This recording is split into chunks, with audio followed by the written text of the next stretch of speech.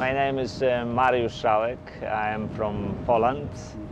I am the captain of the biggest sailing ship on the world, the biggest sailing square rigger on the world, the Golden Horizon. When and where did you first hear about getting the position of master on the ship? On this ship, I was let's say, asked to come in June this year. Where were you when you got the news?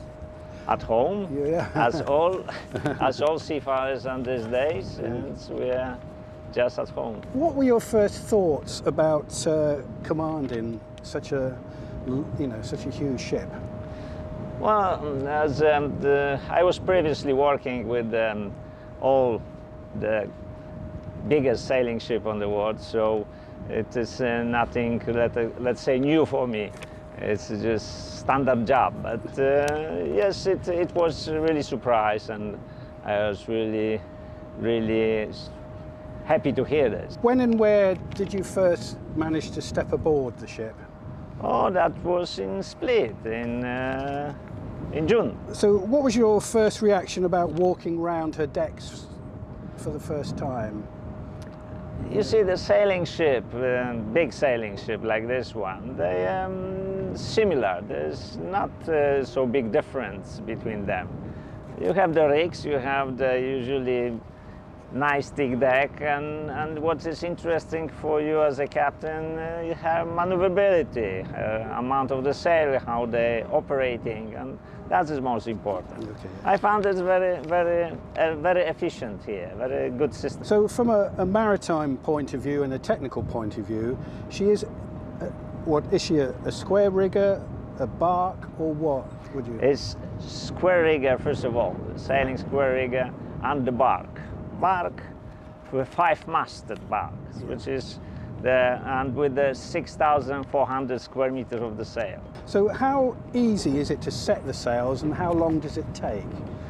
Well, setting the sails generally is very easy on this ship, on this kind of ship, because generally each of the yards is equipped with the hydraulic engine, which is on the side of the yards, and the sail is on the roller. So to set the sail, it needs, the one sail, let's say, it needs around 5 to 6, 7 minutes, which gives you, one sail is around 200 square meters. If you will put on each mast the group of 3 people, you can set all the sails within 20 minutes. What do you like most about the ship? First of all, because this is a sailing ship. It's something what I was doing I was dreaming all my life. I was doing all my life. So this is what really brings me here. What do you most enjoy about interacting with and meeting your sailing clients? Well, the guests always welcome to be with us on the bridge, or to come during maneuvering to see how the ship is working. Most of our guests are sailors, so people who want to sail, and they never have a chance to experience the big sailing ship. It's very convenient for them to be with us. They can still sail and have this comfort of daily living with the nice restaurant and the cabins and so on. Have there been any particularly challenging journeys at all yet, or? So far we just started this big journey for this ship, so I hope we will go to the nice places and warm climates, and we will use more sails. Actually, in this moment we're in English Channel, so there's not so much space for this size of the ship. It's very nice and good for the small boat, like you can see around us. But for us, it's quite limited space. You can count as very challenging area, I would say. Well, the Trade Wind is the new company, which is trying is entering to the market very nicely. This kind of ship is something what we need to see the beautiful vessel like that under the full sail. You will never believe, few times you will still watch if it's true, if this is really ship. I have a lot of situation when the passing vessel, they're asking, are you really sailing? Is the really true sailing ship? So they don't believe that we have still, especially on this water. It's not so popular for the, you know, big sailing ship. It's the era of the, you know, the sailing ship as a cargo ships, it's gone. So it's now you can see only this beauty as a passenger or as a training vessel. And you're training people, I understand, as you sail. You are actually helping to train people. Is that right? Teaching them new skills. Well, we have always experienced people on board, but on those days, of course, we have to employ some people who are maybe not so experienced, but they have to be experienced. So we are training him on board. They're always coming on the lower position and start to learning the sails, start to training.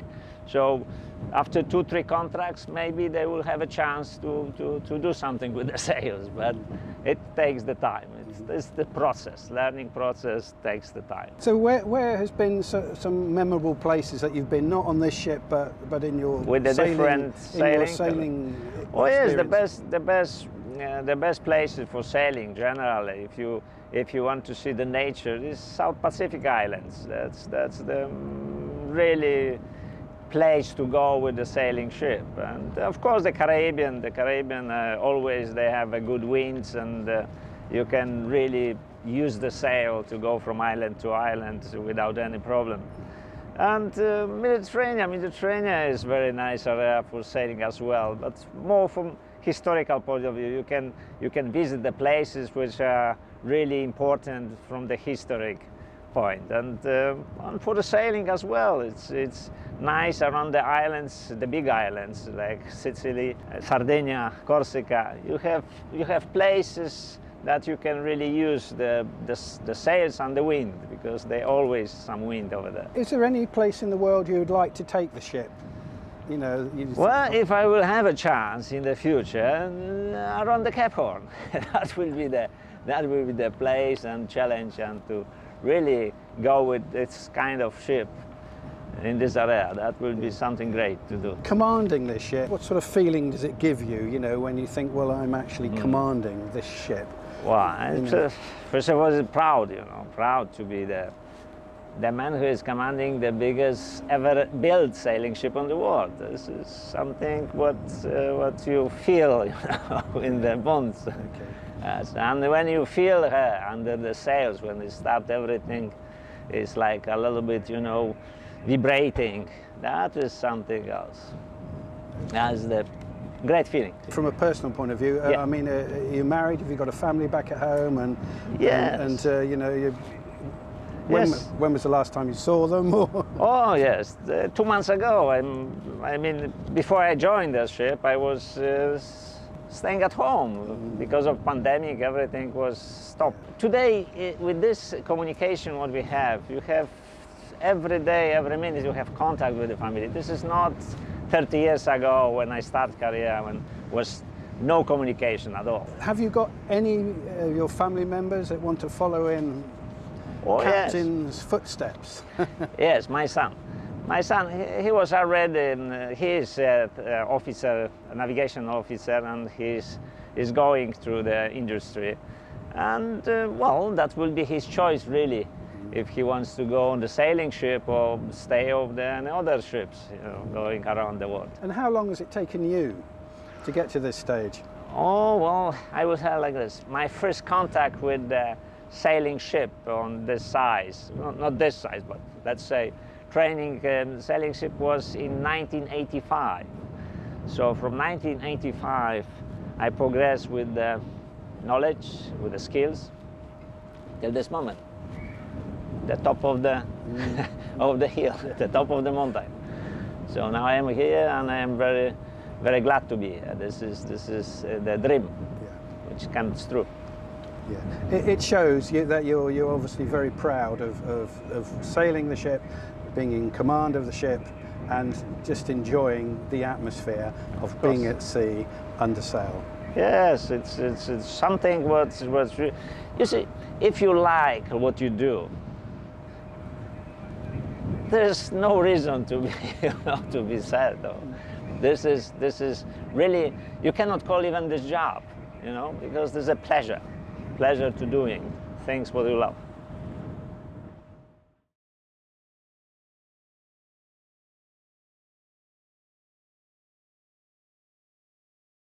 And thank you, Captain Mariusz.